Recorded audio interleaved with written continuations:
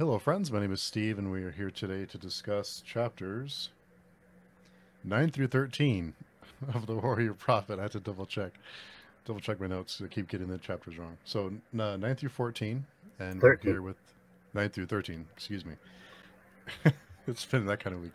So we're here again with our friends Katerina and Daniel. Katerina, do you want to introduce yourself? Yeah.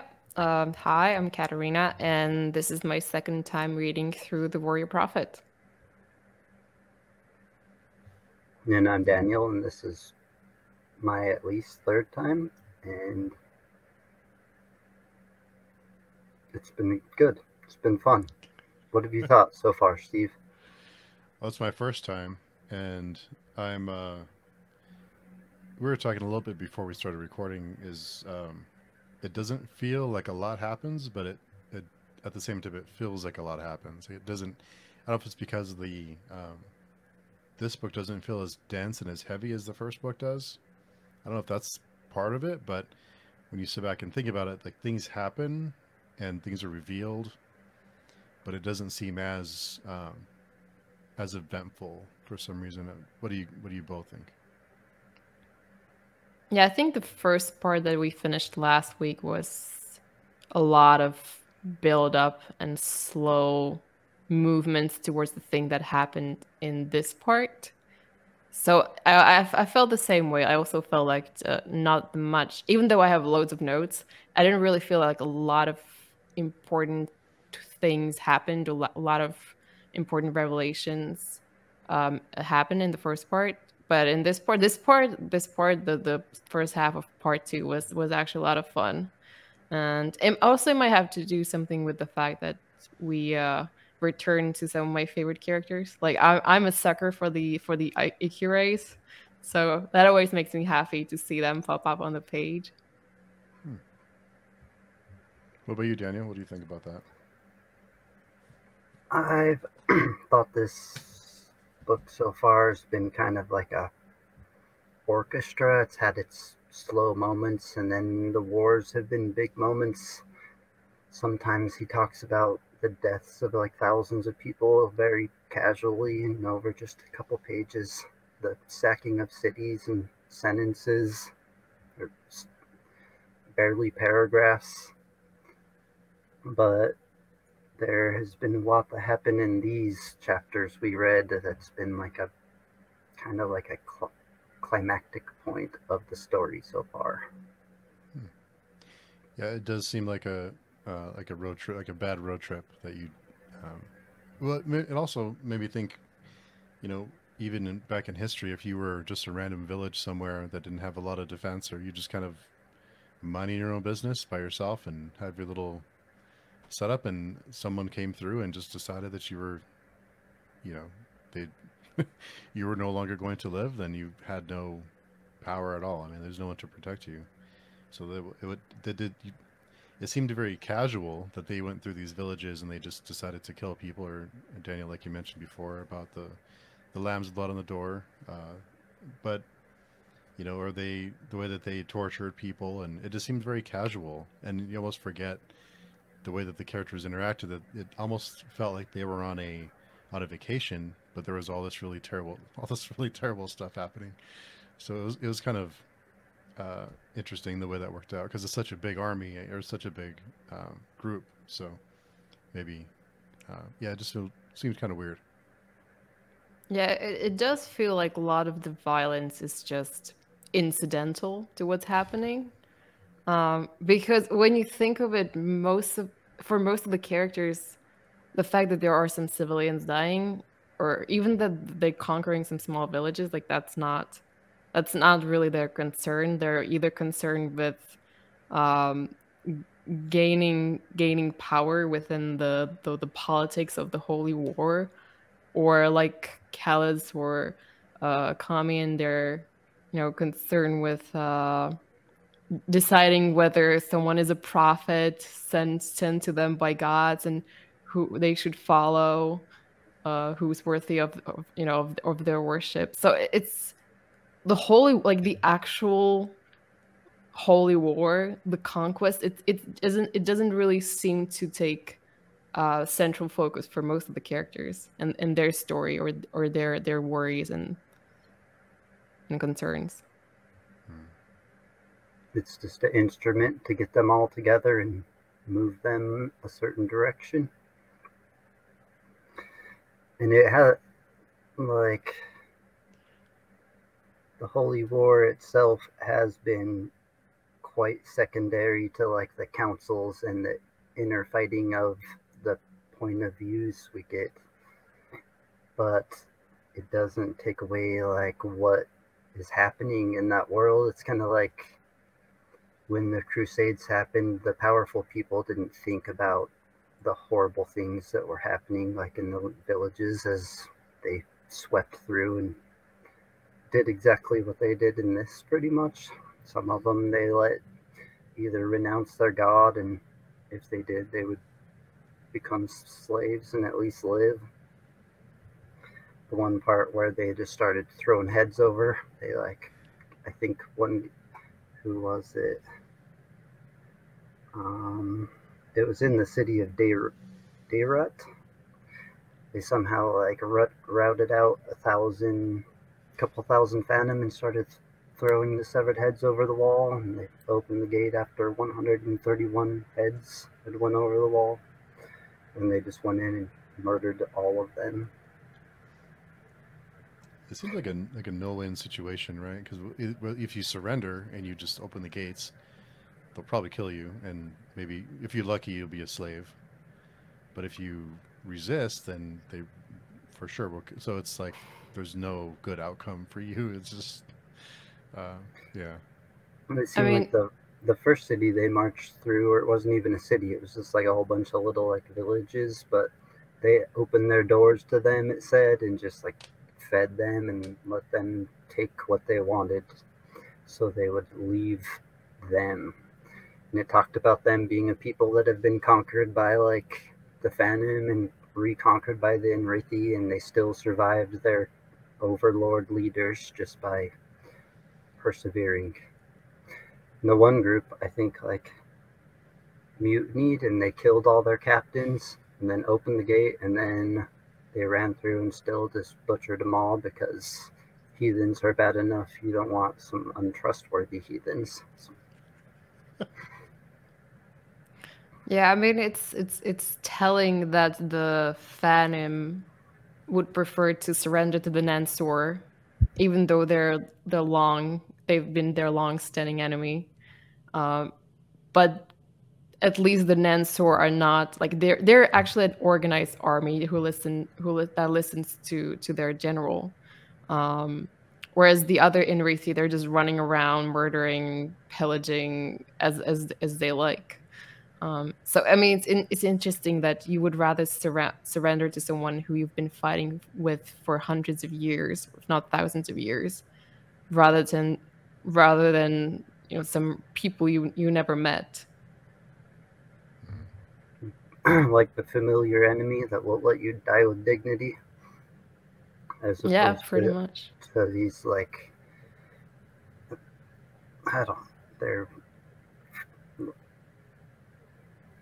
their belief is so strong that there's nothing that they won't do to, like, someone they don't believe is right. Somewhere in it talks about, like, a holy war versus a jihad, because of course the other side's religions, like, kind of saying the exact same thing they're saying. We're the chosen ones. We're gonna win. We're destined for greatness. So they both just clash with each other over their belief, right or wrong. Yeah, I think you could say that, maybe because the Nansor and the Kianin, they've engaged with each other for so long, like, to the point where they don't just fight battles, but they also, like, trade. They will also trade captives. They've negotiated with each other, that they might see each other as human, basically, not just some token, like, symbol of faith. Whereas the other Inrithi, they never met the Kiani before. Like, for them, there are these just abstract heathens, so they won't I mean, it makes sense. They're not as compelled to feel compassion for them as the Nentur would be.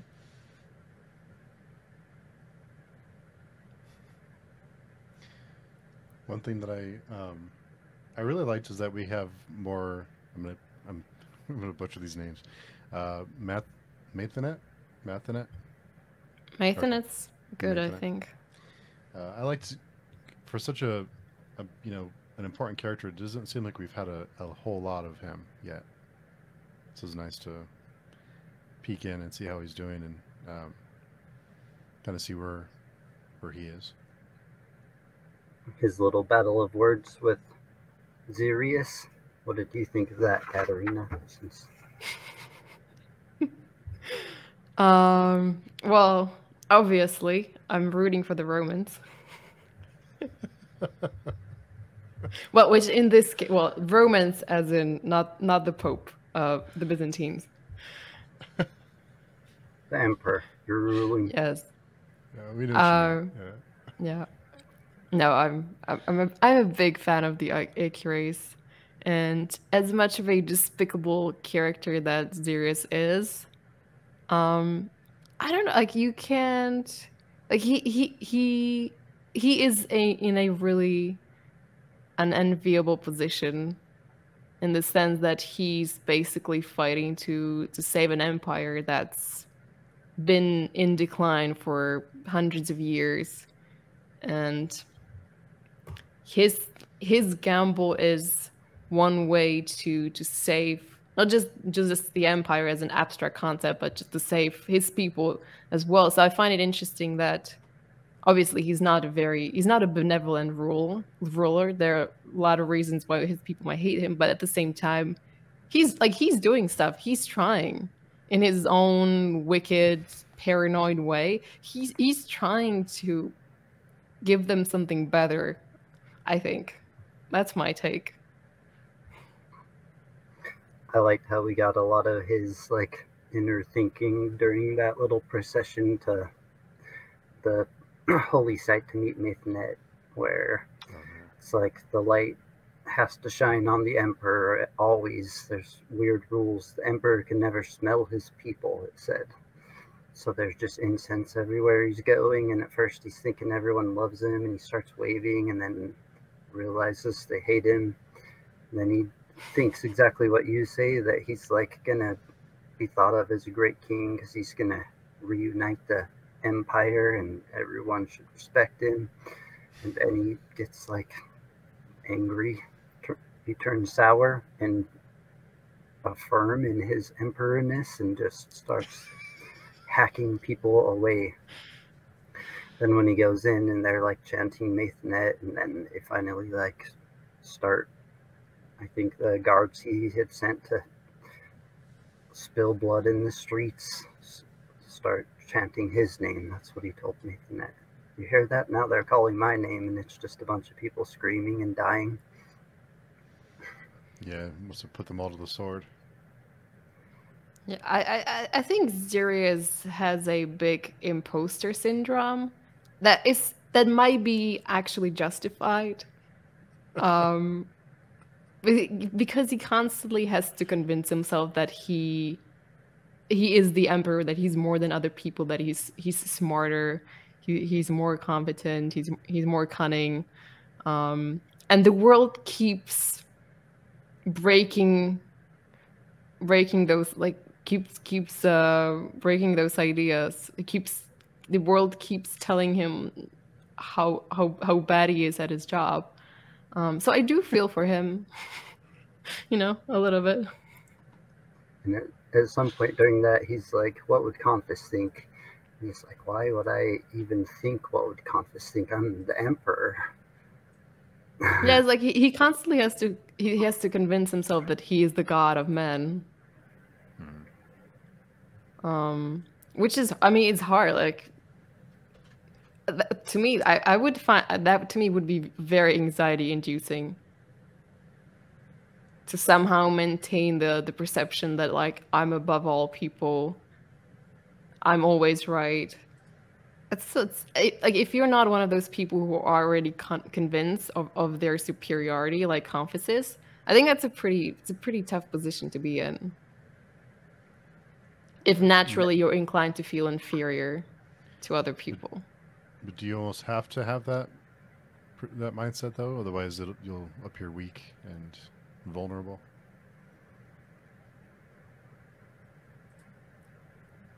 I would say it helps. I mean, you can certainly see that.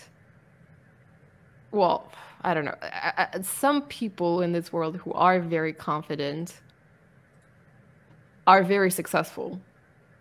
Conf being the most obvious example. Yeah. There's a part where he like tripped on his gown when he got out, and everyone started laughing at him. So he just like freaks out and runs up the stairs and like falls on the floor. And then the first thing Mathonet does is directly calls him out for his betrayal. And then it's like, oh, I'm just joking. He's walking some tricky lines. And then we never got what the speech was, but... Yeah, I mean, it's interesting that Mathonet has come all the way to Momem to see Sirius in person. And I wonder why that is. Why did they have to meet face to face? I don't think we got the answer for that. But it's an interesting thing to think about. Unless what Mathonet said when he first asked him was, what do you think's exactly? Right? That he already basically knows that Ikari Honfis had betrayed them to the Phantom, like... But maybe he doesn't. Who knows? Who knows what he knows?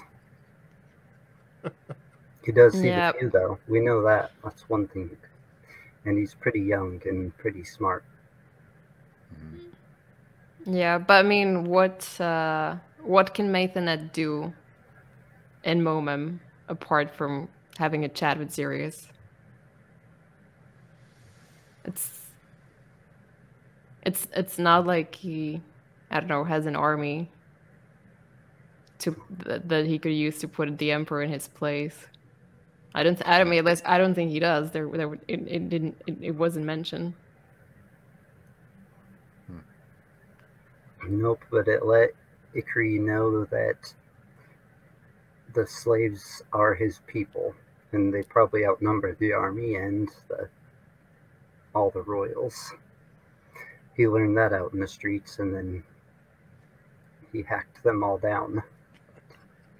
I'm sure they're not happy about that either, all those poor dead people's families. Yeah. Probably not, but so far the Nensor army seems to be more effective than a slave mob. And the Shriel Knights are gone. He's sent them off, and then they all mostly died already. So. That is true. That's unfortunately the case. That's what happened.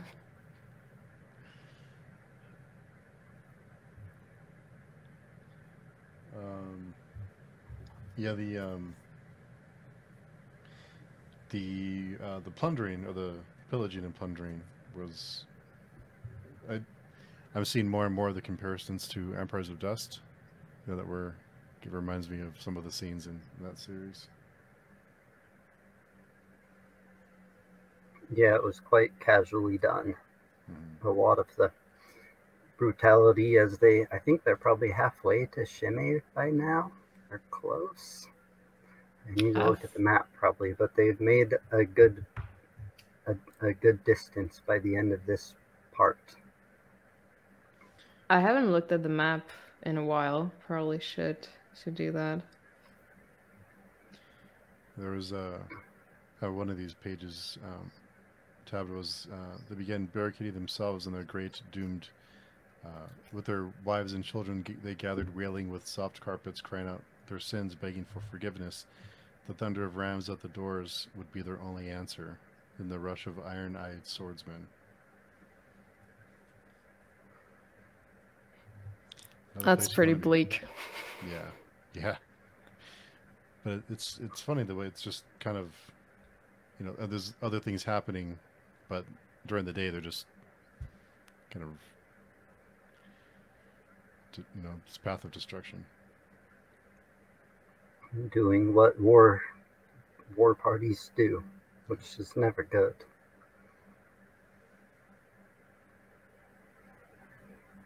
And I think the Ikari achieved a victory over the Holy War, and Sabon got super mad about it, right? Hinnereth, he did not like what happened there at all. And said he's never going to let it happen again. We'll give him this little barren shithole area. Yeah, because Sabon put it in his head that what's the name of the city again? Hinnereth. That Hinnereth, for some reason, should belong to him, even though he does not have any reasonable claim to it. So, and he also has a pretty long history with Comfis besting him in some battle they fought at Momim, I think. So, makes sense he would get upset about Comfis conquering Hinnerith before them. Yep, it's true. I think he had fought him once, and they fought like a stalemate or something, but at that time Comfis was like just a little young, like barely a man, so he was just mad about it. Should have won him. Well, that's what Sabin thinks.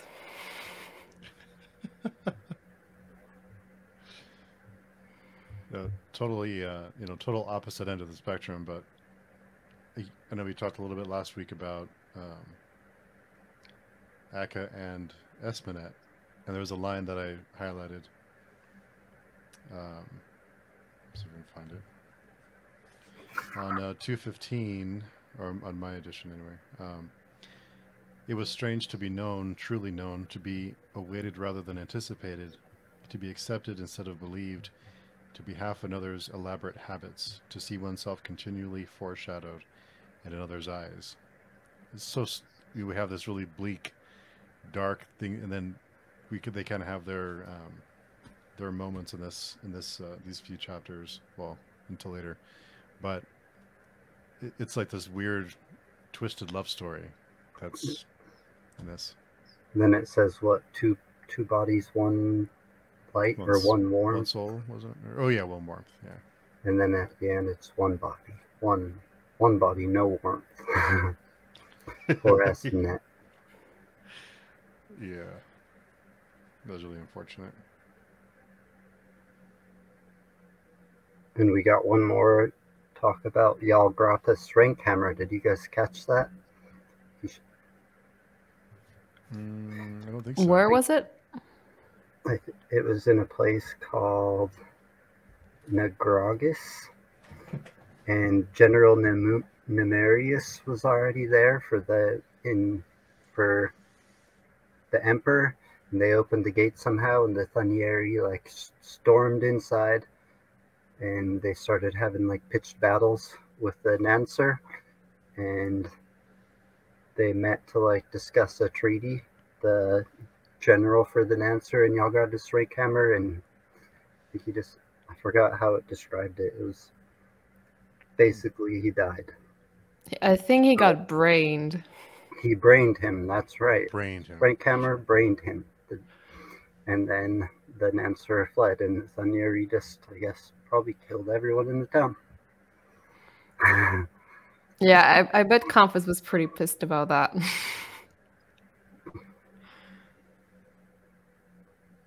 Yeah, it's crazy. What do they call it? The fog of war nowadays. You don't really know what's happening in the battle, or right around the battle. It's all too confusing. It's not until the people come in and inspect the dead bodies till you finally can figure out what happened.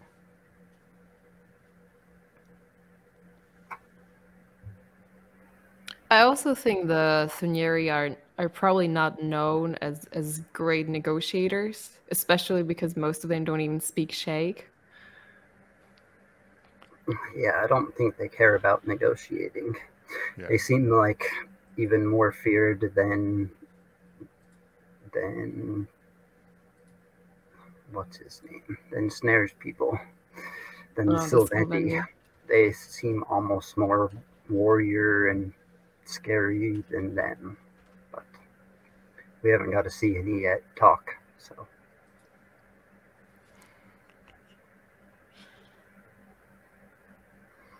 And Confus and who was it? They were trying to decide whether Kellis was a false prophet or not. Oh, Zin and Proyas. You want some arrested? Proyas, yeah, thinks that he's taken the war from Mathanet and asks Zin to go and like study, try to figure it out. And then Kellis just like ignored him during the beginning of the impromptu sessions. I think that's what they called them. And then he eventually won him over. Are we talking about Martemis or about Zynemus now? I think it was Zynemus is Proyas's general. Yeah, it was Zynemus and Proyas. Proyas doesn't trust Kellis, so he sent him out to go like try to weasel his way in his inner circle and figure out what he was. And then in doing so, Kellis turns in to a believer. And by the end of this, the Ekamian thing made Zynemus renounce all like contact with Proyas. Forgot what he called him. It was pretty insulting to the prince. He was mad. Yeah, he got pretty mad. But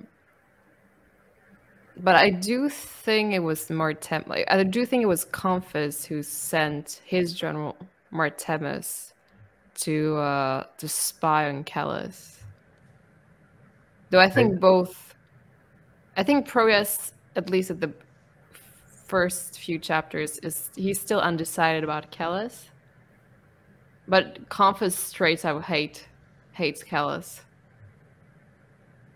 And thinks that that Kellis is a Kisharim or Sisharim spy, was somehow connected to Chaos. So I think that's why Confus sends Martemis to try to infiltrate the cult that Kellis has built around himself. Yeah, that's true. And Zynemus is the host of the camp that they're all staying at, so he's already like basically a firm believer at this point. Only Proyas isn't. True. I think maybe Proyas has learned doubt from Akamian. You know, in this case at least. Akamian just seems to have fallen for Kellis pretty quickly. I think it's kind of like Proyas is like belief in the literal as opposed to the nuanced, like it said Zynemus had, right? Zynemus could like talk to a sorcerer and still like be a good person and think he's going to be saved, whereas Proyas takes the tusk literally, and so he thinks that sorcerers are blasphemers, and he doesn't want to talk to Akamian and wants to like keep all of the blasphemy away from him because he takes it all super literal.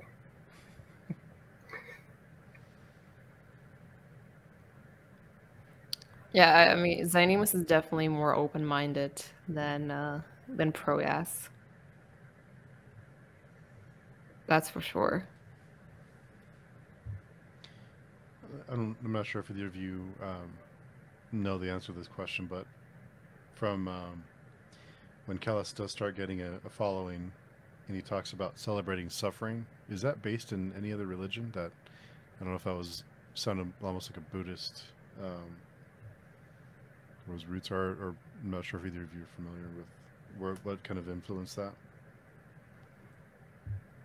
I'm not sure exactly what text it is, but it's definitely based on some beliefs. the Buddhists almost believe in like opposites, so it would be kind of one of their beliefs. It was explained really well. I liked how he did like these parts of enlightenment. I heard when he wrote them that he just had he like wrote hundreds. He wrote them like hundreds of times, and then eventually one would stick as good enough to be from Kellis's mouth.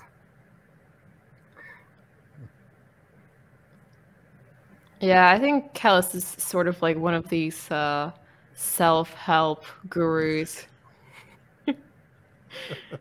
Who's pretending or thinks that he's helping you reveal some fundamental truths about yourself, and by understanding those truths,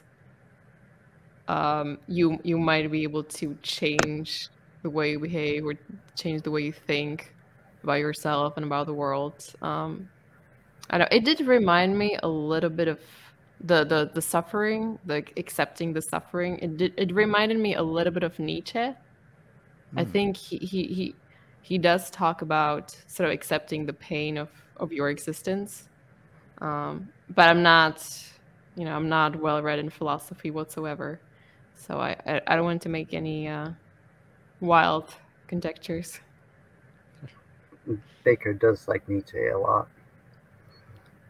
And I guess Kellis was going from a self-help guru and seeing that like mega churches are where the money's at.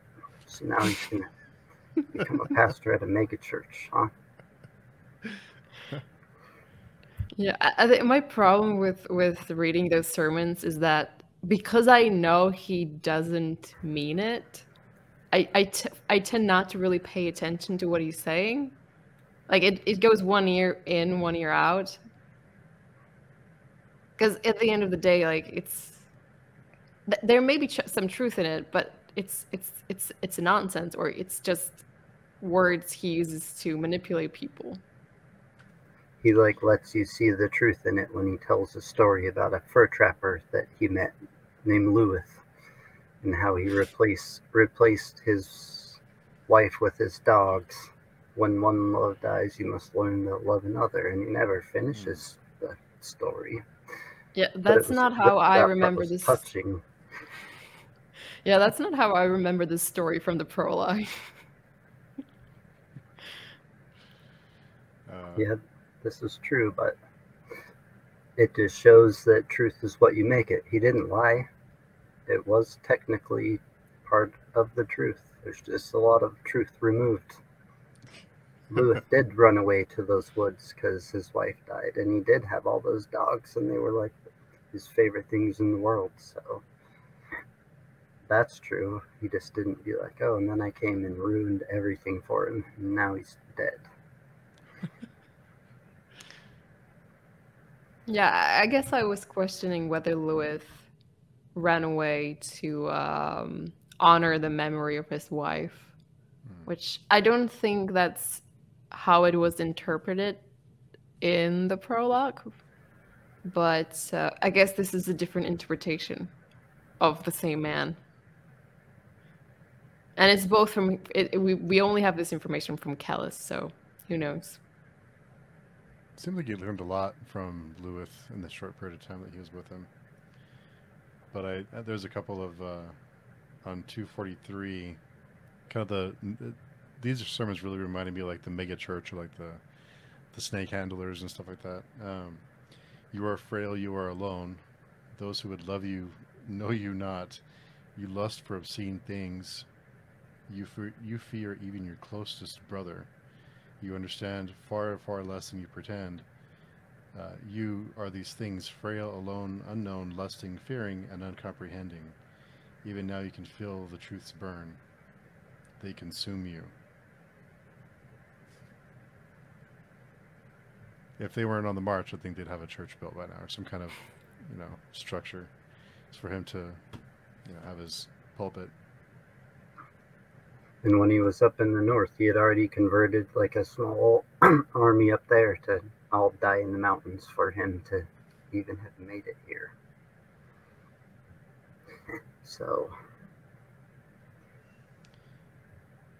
I think you towards the end of this, at the end of chapter 13, you really see he just has there's no no one really matters to him.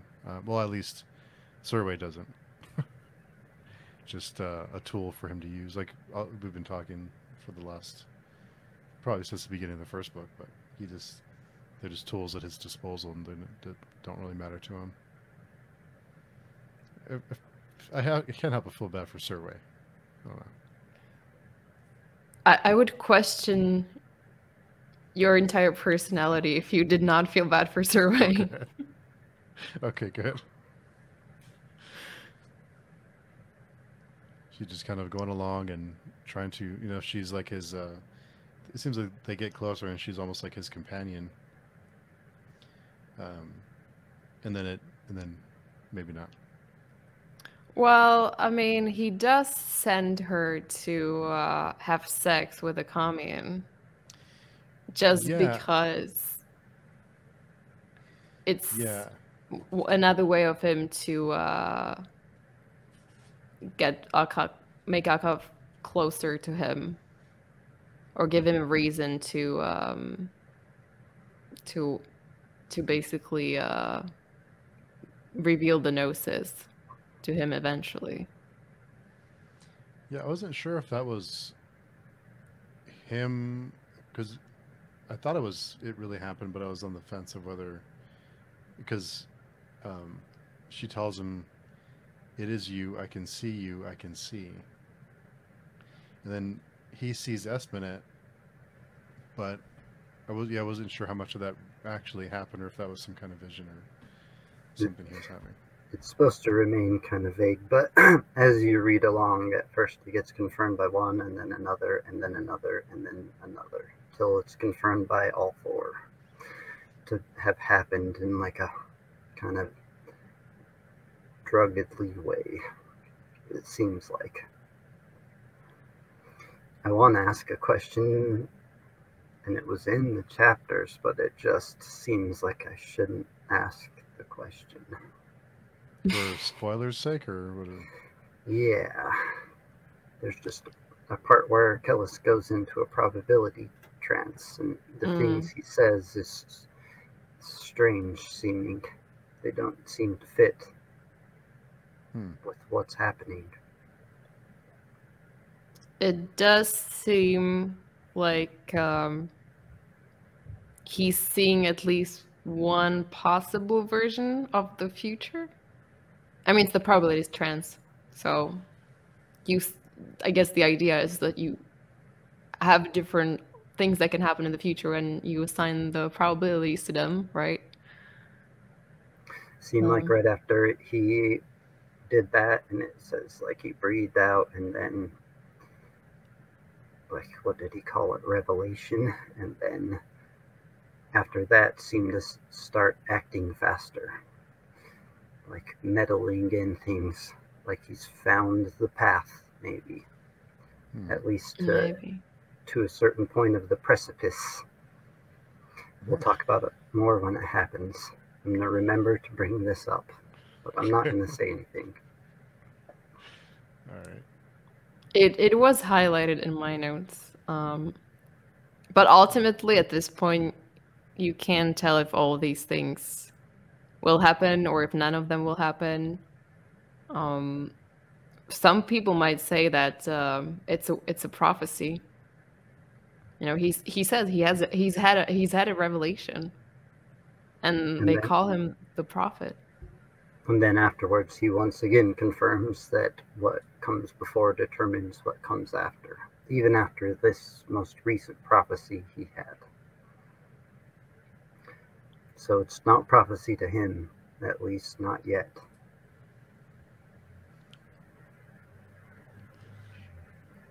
I love how careful you both are with certain things. Those of you who are listening, they both have this weird grin on their faces, and these books get significantly more complex. This is just one small layer of the books. This fun holy war we're in the middle of. Yeah, I do get the feeling that this holy war is like a distraction, or it's like really it's not really that big of a story for some reason. Like it's a big event and it's important, but it's not the main um, conflict. Maybe. The same thing it is in the books. It's like a secondary vehicle for his characters to do what they're doing. Hmm. Yeah, but anyway, I think even if you read the prophecy or the revelation that he has at the end of chapter 9, even if all those things happen, even if all those things happen eventually, I don't think you have, like, it doesn't really tell you anything. I don't think you have a way of deciphering it at this point. So, That's why I'll say nothing. but it's There's a a cool thing to go back to once you finished the thousandfold thought, probably. Oh wow. Okay. Well, true. yeah, we'll have to put a bookmark on this one for sure. I'll have to get the page number from you. All right, and there's a part where he's talking to Akamian and he's already trying to like make himself seem like a prophet to Akamian, right? And he says, I don't recognize my own voice. At one point he told him, like, when I talk it doesn't even sound like me. Now he's saying that most of the time I don't even recognize my own voice. Someone else is talking. And Akamian seems to have taken bait right before he gets word of some cool new books. And just like us, he drops everything and just like heads straight for the books. Yeah, I thought that was. I kind of took that as almost like there was some quotes about how great books are, and I kind of felt like that was a wink and a nod kind of thing for the reader. And what was the quote? Something about how books, like, what are books besides like a long moment for us to allow someone else to move our soul, which is what happens when you read books. It was good. Didn't go good, but it was good. It was good writing. Yeah, and Espenet gets left behind again after they start to kind of get this connection, and then they have this bond, and they're getting really close, and then he just, I'm gonna jump on, I'll be back. Like, I need some time alone, and it doesn't work out too well for him. Yeah, I wonder to what I mean, obviously it's the Kamian's decision, but I wonder to what extent Callus has influenced that decision, because he does spend a lot of time in these like first 300 pages working on Kamian and getting him to depend on Callus almost. Um, and there's and I wonder if, when we can go back to talking about Survey and Akami and having that moment. Like, I wondered, or at least the way I understood it was that that was a way for Callus to put a wedge between Esmenet and Akami, and to make him less dependent on her, and force him to turn to Callus for answers or forgiveness or understanding or whatever it is that Kamian needs. I think it had that purpose. It had like a duality of purposes. Like, it also served to kind of make Akamian owe something to Kellis, because he's like keeping a secret now from who he thinks is like a prophet. So he's dealing with it a certain way. Esmenet deals with it a certain way, and she's just kind of like mad about it, but quiet mad about it, which is dangerous for women to be quiet mad. And Sarahway thinks, like, they all feel a different way about it. Kellis, of course, just is using it as a tool. I forgot how it described that he used Serway, but it was rude. It was impolitely. And in the end, he offers to give Serway to Nair, back to Nair after he's taken her, for the intellect of war, and he agreed, I guess. Looks like it. And I was surprised to hear he is like lusting after Serway, that he almost dare say cares about her. Well, maybe cares about what he can get from her, or how he, having her around to do what he wants to. But it was maybe the first time that I remember seeing that side of his character. Unless maybe, well, I guess his wife, he did talk about her favorably too, but about Serway, I think it's because of the way he treated her. So I think the relationship between Serway and Nayor is one of the most complicated in these books.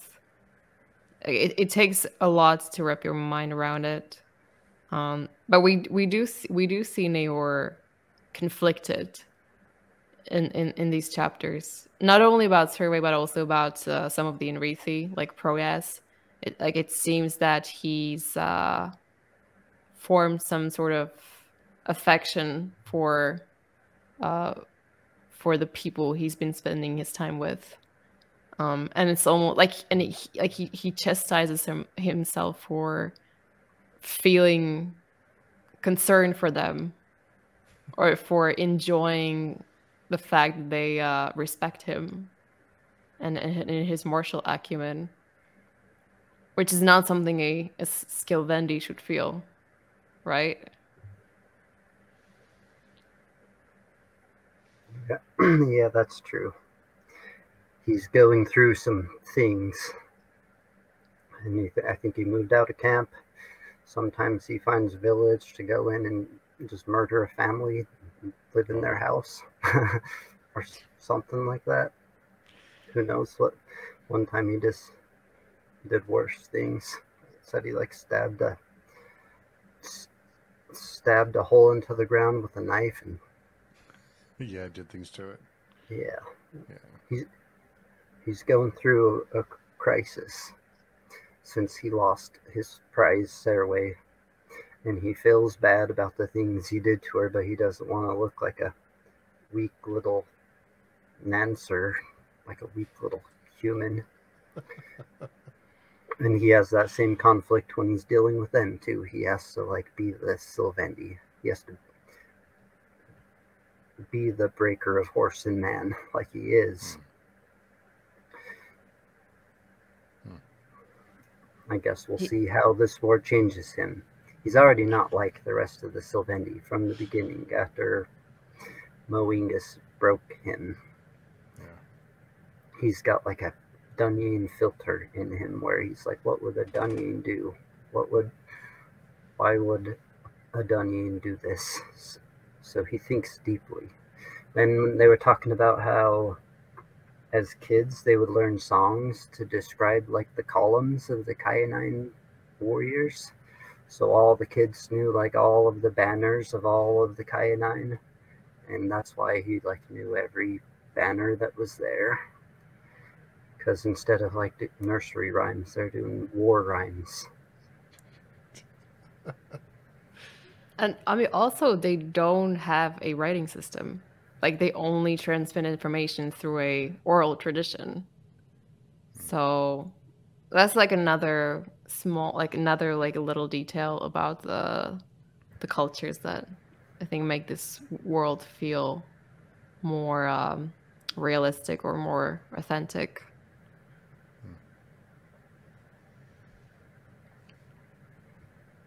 But yeah, Nayor has a lot of repressed emotions, and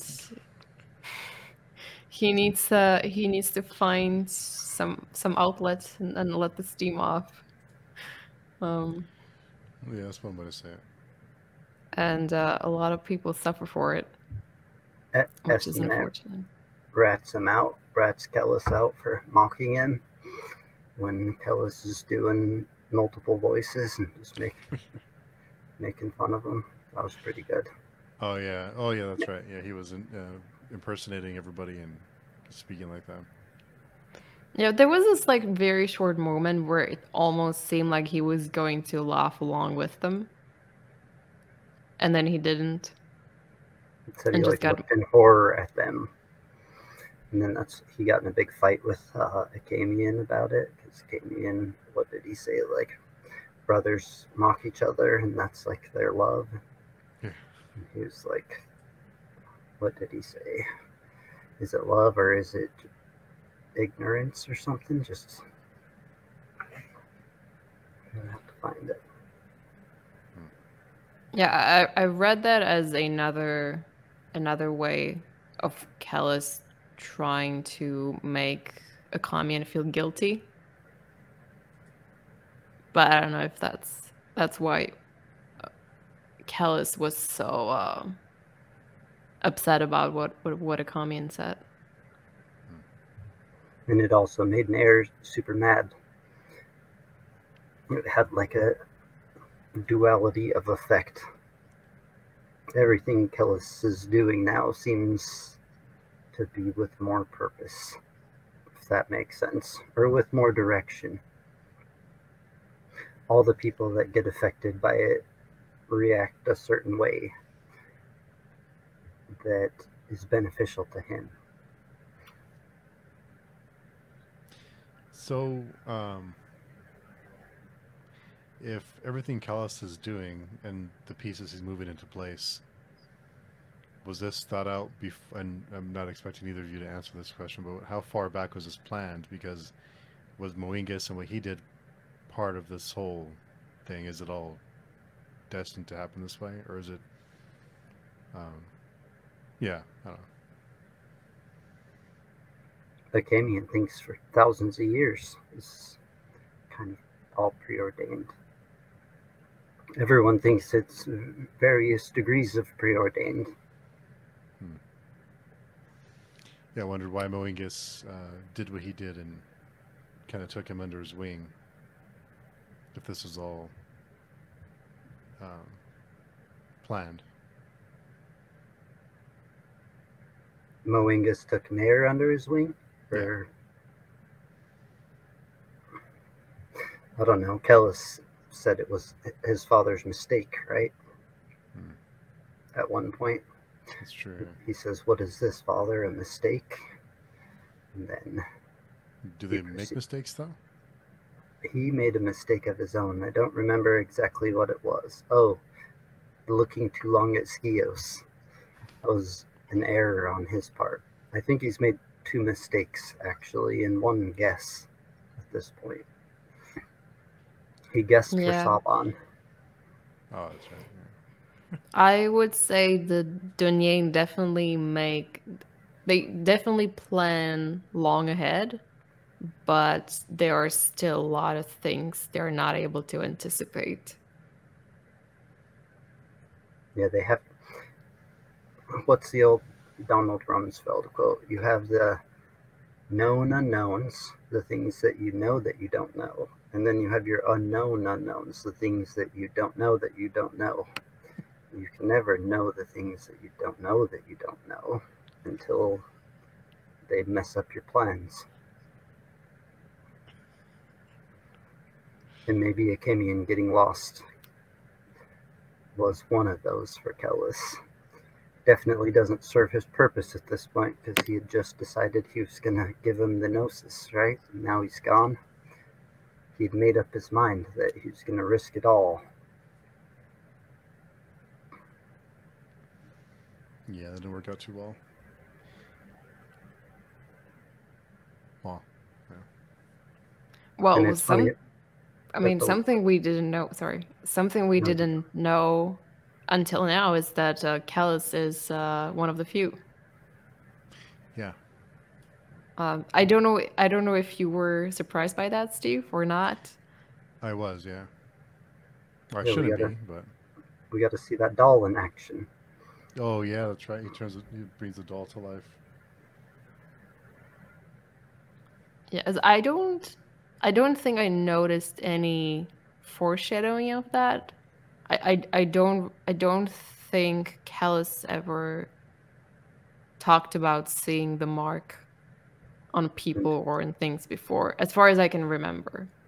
So I mean, reading it for the first time, I think it should come as a big surprise.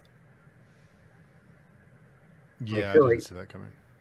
if you go to the prologue, when he like looks upon the no god, he sees something in him, and he talks about like him not being like a normal, him being like weird, as if he can kind of, he doesn't know it's magic though. So the way he's describing it is vaguish, but he appeared to see that the non-man was like something more too.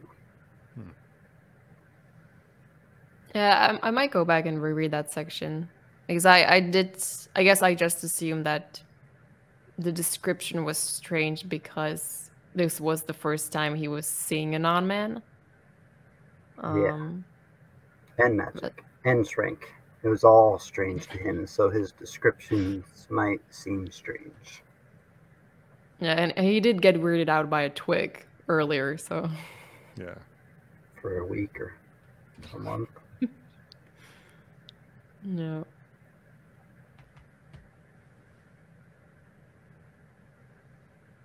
Yeah, I like that the doll. What I forgot how it was worded, that it's moving from the inside and not the outside. Like something inside is moving it. Well, it was like a slack bag, and then all of a sudden the face, like the nose, appeared in the bag, and the eyes. Yeah. That was it was pretty trippy. Zenimus hated it. Zenimus did not like that one bit. He did get pretty mad. And then it talked about like Acamian struggle, like sorcery is blasphemy, and he talks about the guy who like everyone hates, who betrayed Inri Sejanus, the guy that tried to give him a wood bone staff or something. I think he tried to give him a kingdom. Yeah, he gave him all his stuff and a bone staff. The bone staff was like magical and would have like ruined his holiness. But he gave him everything else just so he would take it, I think is like what the story kind of was. And temptation. Yeah. And yeah, as Menet seems to suggest that a Kamian might be the temptation for Callus, and that the right choice for Callus would be to refuse a Kamian and refuse to learn the Gnosis. And then and then Acamian like struggles with the fact that he's damned, but like sorcery is like singing God's language, and prophets speak God's language. So if a prophet sings God's language, is he really damned if he's already like speaking God's language? Technically not, right? Maybe. So that's like the struggle Acamian is having right now. And then it also like talks about how when the second apocalypse comes, they're supposed to share the Gnosis so they can be ready to fight the no god. So he's thinking he's the first one that's going to share the Gnosis, but now it's in a good way instead of like the bad way. He's converted his beliefs into like thinking it's all a good thing.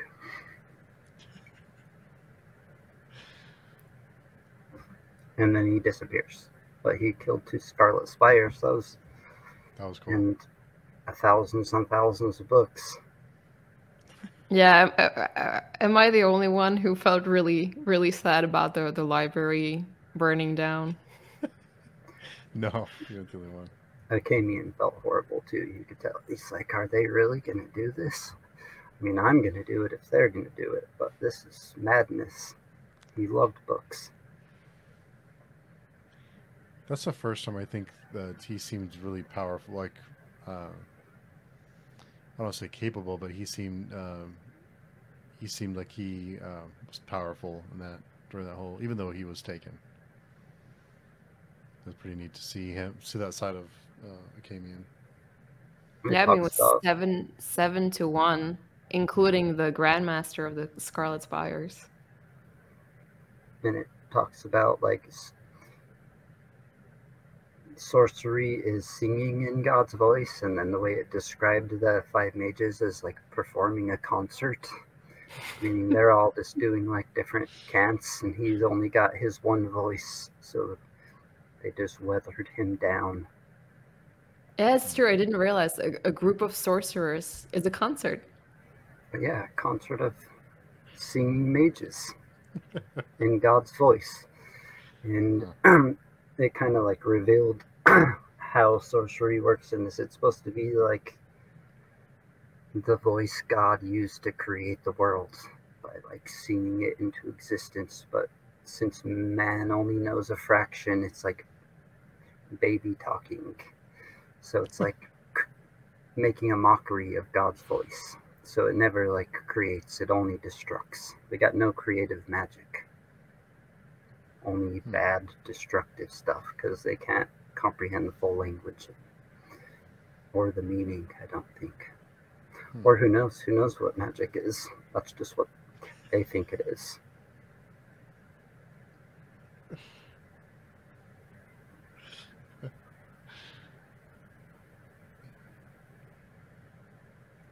It was pretty cool, the fight scene between the sorcerers.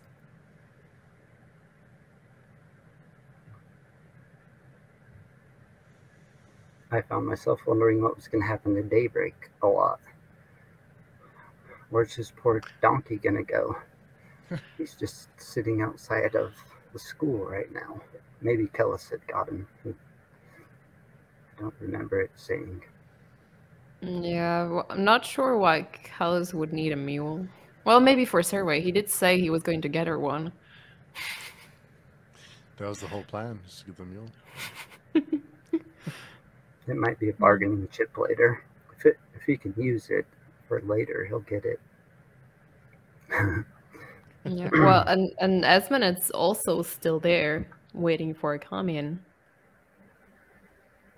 What's the name of the city? Iothea? I forgot. Yeah, just in the sticks. Everyone's left her alone, and she's just still sitting there. Poor her. Wonder what's gonna happen. Zenimus is out looking for her right now, or looking for a Camion with. I feel like he has some people with him currently.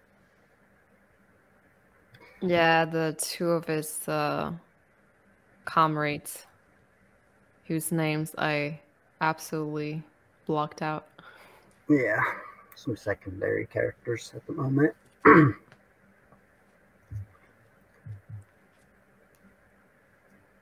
I also realized that we're about halfway through the book. It's quick. It seemed fast. Yeah, it has went pretty quick. Yeah, well, I'm also sad that we seem to have lost Martimus, the Nansur general, to Callus's little cult. I don't know. He just seemed like such a nice, down-to-earth guy. Not all these nobles who always bickering and fighting each other and conspiring.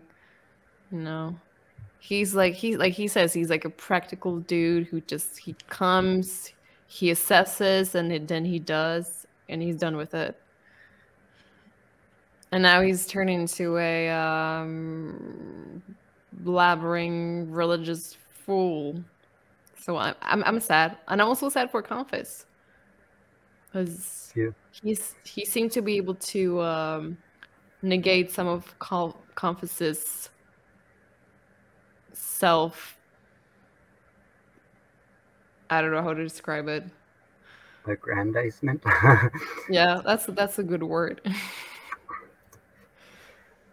Yeah, but you can't, like, if you put yourself in their shoes, it makes sense. They think Kellis is saying, like, super badass things. And it makes sense to them, kind of. Like Akamian describes, he takes, like, the geometries, goes further with them, he proves Agensis' logic wrong. He's taking these people to a place they've never been before, and it's like intoxicating to them. If you're there on the ground in a like horrible war where everyone around you is getting hung to trees and like disemboweled, the Phantom Preachers says had it the worst. It didn't sound good for them.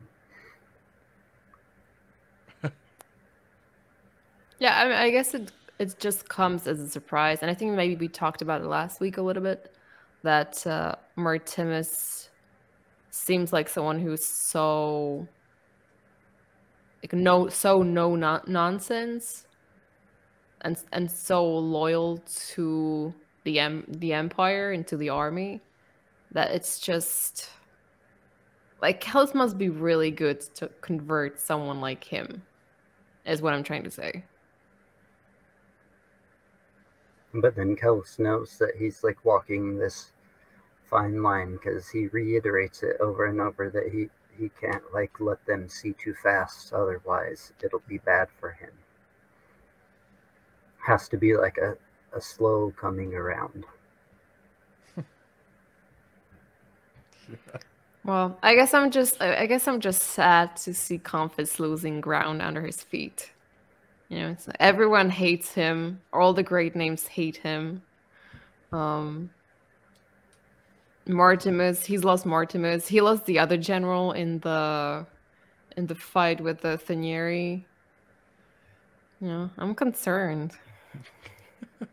Seems like everywhere that Icaries go, that's what they face. Even like in their own home. Xerius feels all alone. He hates his, what did he call her? Like bitch mother or something terrible. Something that would have got soap in my mouth when I was a kid. Yeah, his relationship with his mother is not something you want to emulate. No, definitely not.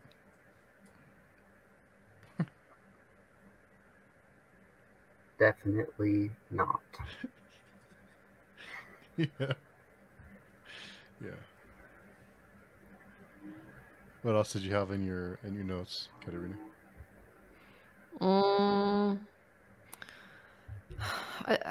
Well, there's this one part where Cersei, not Cersei, that's someone else.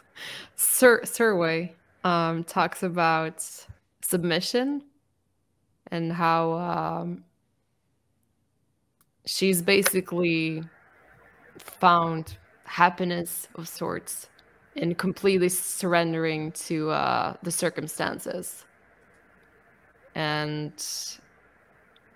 I guess that's why she allows Callus to do whatever he wants her to do, including seducing Akamian,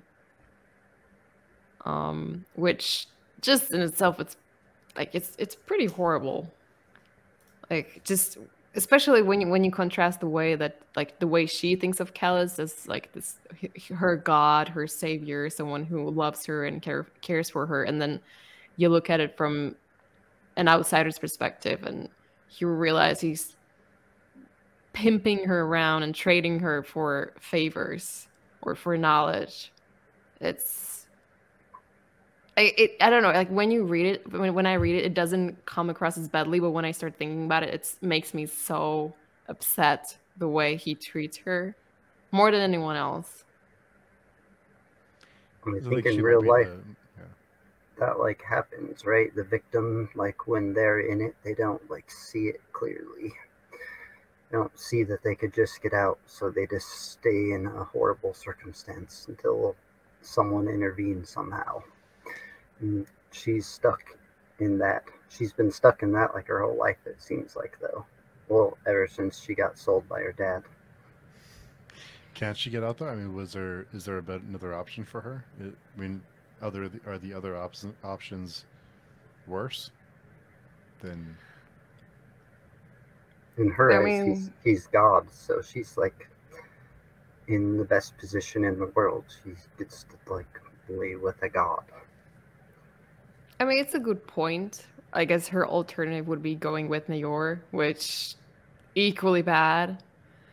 Even if his intentions might be pure, I mean, in reality, at least in terms of the consequences, doesn't really matter.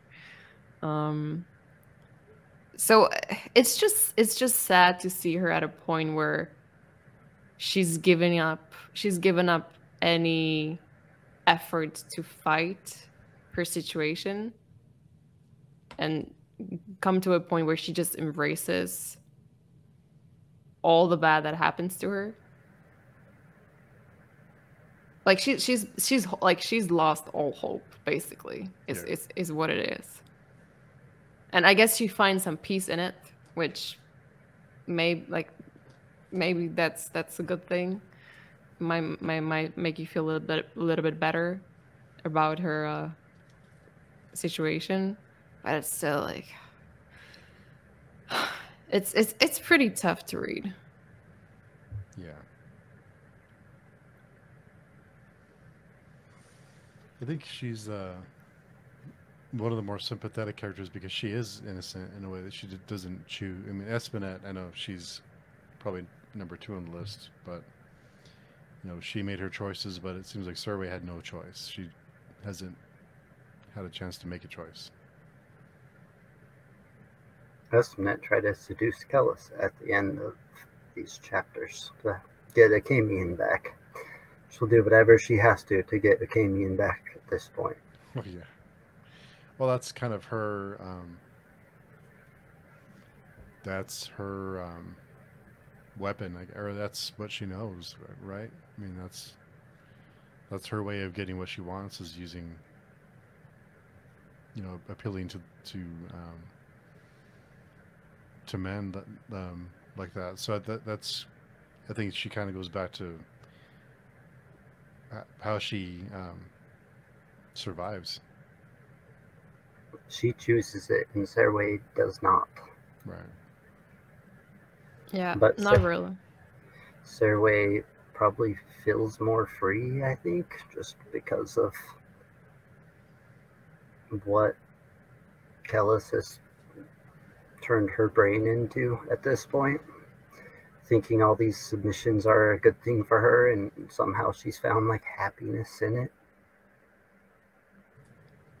Yeah, I suppose there is some freedom in giving up, if you can look at it that way.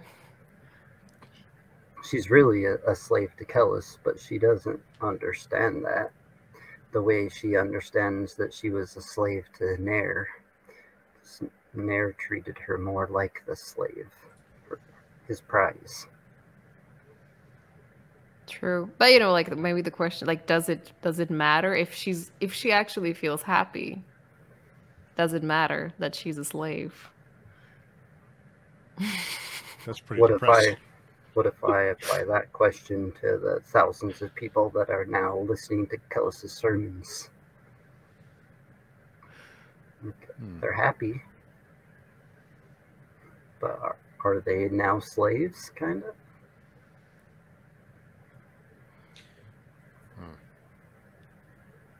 So, Survey, Kellis tells Nair that that's his baby, but to wonder whether it is or not. I know you can't say it. My guess is that it is. We talked about this, and it's definitely not Kellis's, because he never did anything, and he told her that, like, straight to her, but she just like forgot about it. She doesn't want to think that. Yeah, I think it's been established that she was pregnant before her and Kellis did it the first time. And for some reason, Sarcellus, he hates that. The smell of a newborn baby is like revolting to the skin spies. Before they did it, yeah. Next time, just send me a list of synonyms I'm allowed to use. No, it's 'Cause- funny because You're we've been allowed to trying. use every synonym. we Consummated. Was it coupled, coupling? What was the other ones? Yeah, we have all sorts of interesting ones. We have to add do it to the list of yeah. No, it was great.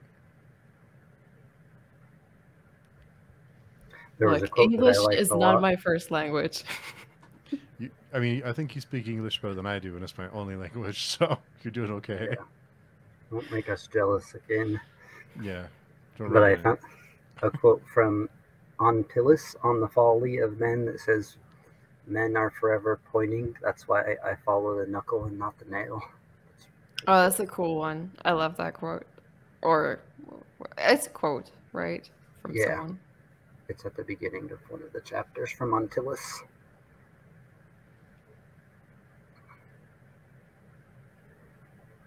There was like a little poem on love that was pretty cool too. I forgot what it said exactly.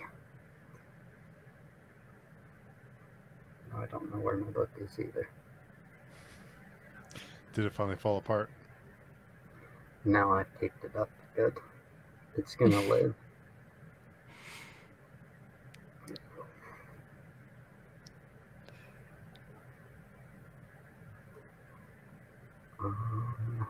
Oh, and the Holy War marches again. They set up a bunch of flotillas, and they are trying to get to Shigeki. Is it? I say Shigek, but who Shigek. knows what the pronunciation is.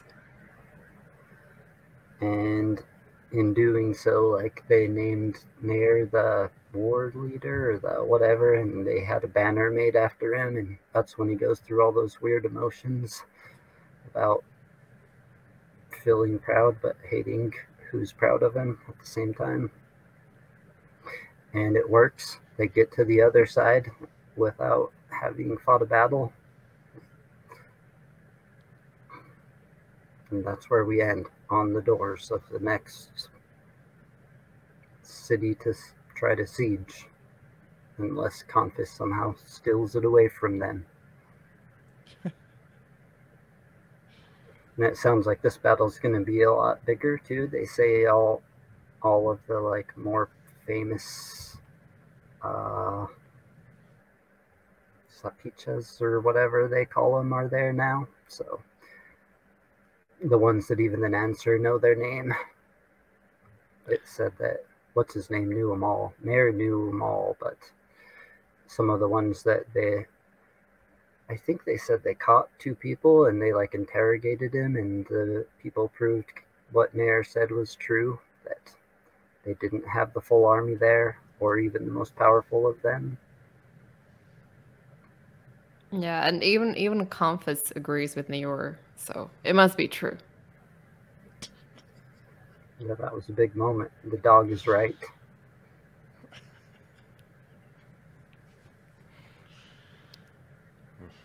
Yeah, I mean, it's lovely that Confus cares about the army to a point where he's actually willing to agree with Skilvendi. That's pretty touching, you know. It's you don't get that very often from Confus. That's true. He seems to be quite defeated now. He's got sent on the Holy War. He's not getting everything they want. They're having to like sneak cities away from the men of the Tusk while they march with them. So pretty soon he's going to be like out of reach of Xerius. So it's just going to be Confus's decisions on his own. So once they travel far enough, it's hard to send word back and forth. Like Nathanet won't be able to speak for Sabon either, sooner or later.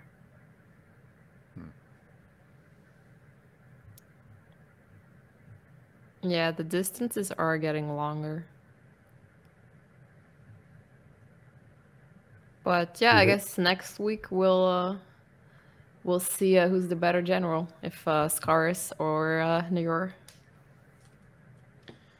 I think this part ends about 100 pages from there, right? From where we left off. Part Yeah, I 2? think so. Let's see. Should be around 4 chapters, I think. Let's see.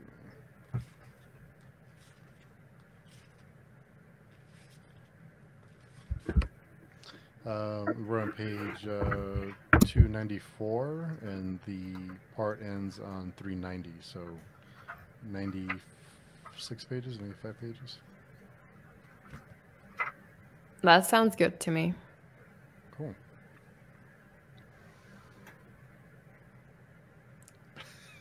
Me as well. Daniel's nodding, yeah.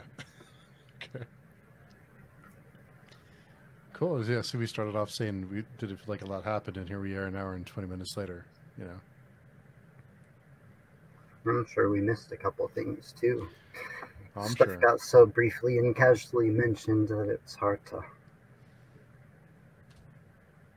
capture everything. Oh, they tried to assassinate Kellis, and he just like casually stopped it in the middle of a conversation, just continued the conversation. And they just beat the guy to death. Yeah. Some more stuff like that I'm sure we missed, but Yeah. And then Confus almost confesses to Proyas that he's behind the assassination. yep, I think that they all but know it. Basically, it was one of Confus's guys. Even Kellis has to know it at this point. Yeah, I think so. It's pretty obvious. If you've been following the politics, it's pretty obvious. What's going to happen next week, Steve? Any guesses? I have no idea. I really don't. We got a Camion that's somewhere. I don't think we'll see a Camion and Kellis together for a while. We'll say that. Maybe. Could a Camion have wrote all these passages already? Oh. I think he survives. Well, I think he survives this trilogy, I'm guessing, but I don't think he'll be with Kellis for a while. I think or Esminet either. They were having too much fun. It can't happen. That's the fun meter was, going too far over. Can't have that. So That's true. We'll see. Yes, we will. I'm trying to judge the facial expressions, but it's hard. You guys are pretty good about. So much happens that my facial expressions just can't betray any one thing. Yeah. Yeah. Well, cool. Well, so we'll finish off part 2 next week. So awesome. Katerina, do you want to tell us where to get in touch with you if someone wants to reach out and talk about books? Sure. The easiest way to find me is on the page chewing forum, and I'm also on Instagram at the Errand. You can follow me there or chat with me there. Be happy to hear from you. Nice. And Daniel, random person on the internet that doesn't want to be found, where can people find you? Just think if you really need to say anything to me, and you probably don't. So. But if you do, you can just comment on the YouTube video when it comes up. Nice. Cool. Well, everybody, thanks for listening, and we'll see everyone next week. Until then, have a good one. Bye. Bye.